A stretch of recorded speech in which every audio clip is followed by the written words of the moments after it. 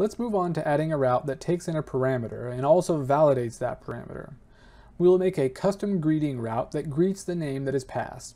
Let's start with importing the Joy module that is bundled with Foxx, which we will actually use for the validation.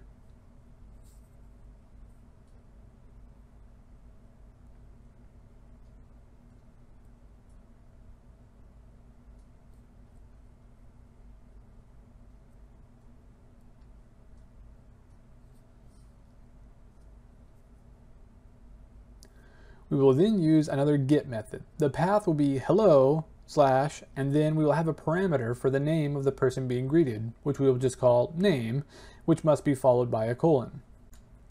We need to set up our callback function, and this time our send method contains a template string so that we can easily include a variable. We can return the name attribute by accessing the request object's path params attribute.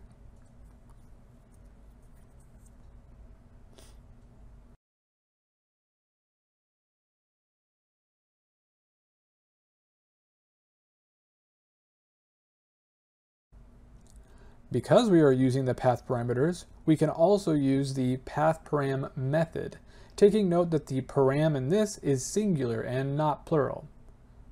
This method allows for defining the expected parameters. The first argument is the parameter name, and then next we can validate the parameter using Joy. This Joy statement indicates that the parameter needs to be a string and is required.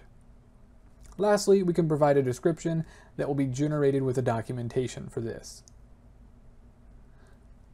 Now, just like in our first route, we can define the response type, add a summary, and add a description.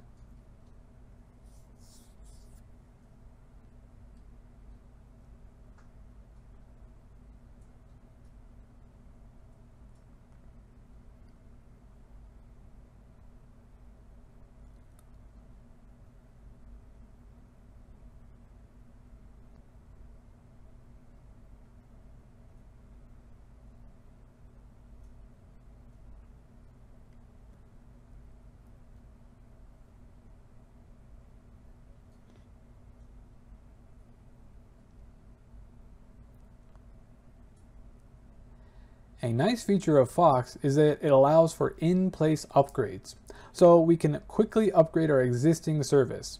Let's go ahead and hop back into the web view and test out this route. Start by clicking into the existing Getting Started service, click on Settings, and then Replace. We'll do Upload here. And then here, I just get rid of the old zip and make a new one for our project. You may have some existing versioning system in place just in case something goes wrong with this new version, but for our simple example, I'm not going to worry about it. Let's go ahead and open this file. And then we'll go ahead and click on Replace. And then we can leave the defaults checked here and click Replace again. The green at the bottom there indicates it worked without error. So let's click back into the service and go to API. And here are both of our routes. Let's test our first one still works.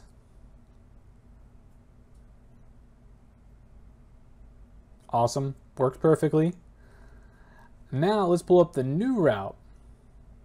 And if we click try it out, go ahead and type in your name and then we can click execute.